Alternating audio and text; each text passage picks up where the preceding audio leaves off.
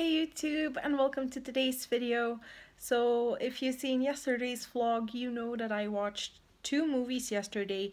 Now what I didn't really touch on yesterday and I want to talk about a little more today is the fact that I went to a different theater yesterday than the ones I normally frequent. Now there are four different movie theaters in the city.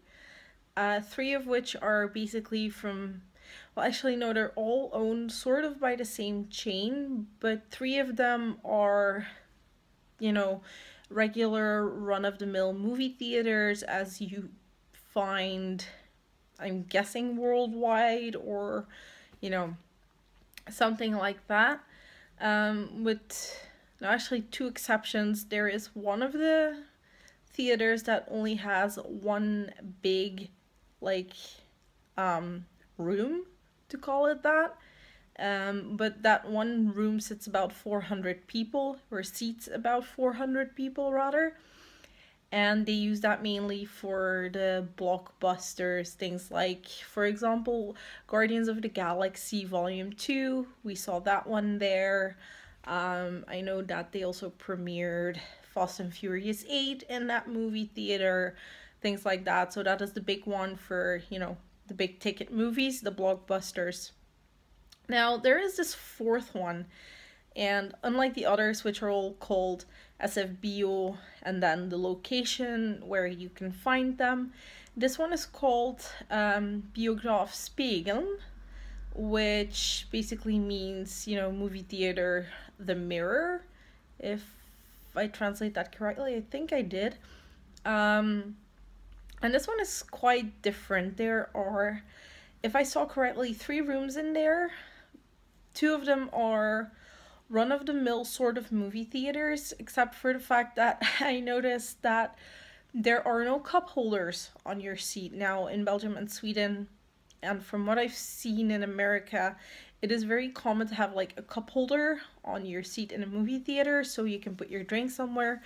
Now, Biograf spegeln is a little bit special when it comes to all of that, because while they do sell popcorn, it is not your regular run-of-the-mill popcorn. It is freshly popped, buttered, salted popcorn. It's really delicious, but it was a tad salty for my taste.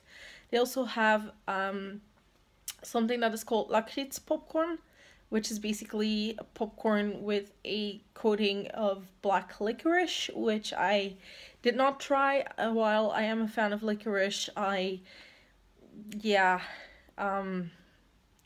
just didn't speak to me, because the popcorn does look kind of black, and that really didn't seem appealing to me. But they also don't sell like the fountain drinks. They have drinks, you know, in glass bottles, like the old-timey movie theaters. And this is where it gets very interesting, or at least I thought so. The theater, or the room in which I saw the last movie, only has a capacity of 25 people. Now, there is a reason for this. When you enter the room, it sort of looks like those nightclubs from the roaring 20s and 30s. You know, you have a small table in the middle, which is attached for, you know, safety reasons to the armrest of the seats. The seats are big and green and plush. If you're on my Instagram or Twitter, you saw the picture I tweeted yesterday. That was the picture of my seat. And here is the really cool thing. This is a movie theater that has a warm kitchen, and you can order food. If you do that, well, there is a time cutoff. You have to have ordered food at least 20 minutes before the movie starts, and they will serve you warm food, you know, right before the movie starts. When you take your seat in the theater or in the room, there is your food. There is water that you can just take to drink. There is bread, butter, cutlery, all that you need, pepper, salt. And you can order drinks, and yes, those drinks even include alcohol, which is kind of a rarity for Sweden.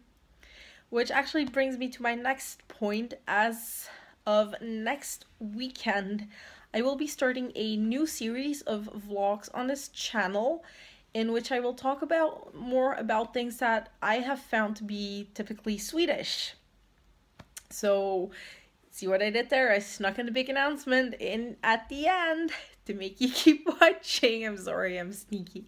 Um, anyway, the movie theater, I really loved it. Just, I ordered something that was called Bœuf Lyonnaise, which is sort of a petit panna, which is like, this one was made of a sort of a brisket with potatoes and onions and capers and mustard, and it had this like, it was served with this like sort of dipping sauce made of sour cream and more capers and a tad more mustard and things like that. It was very, very yummy. And it definitely has something special to sit there in a small room in this big plush seat eating a warm meal while watching a movie.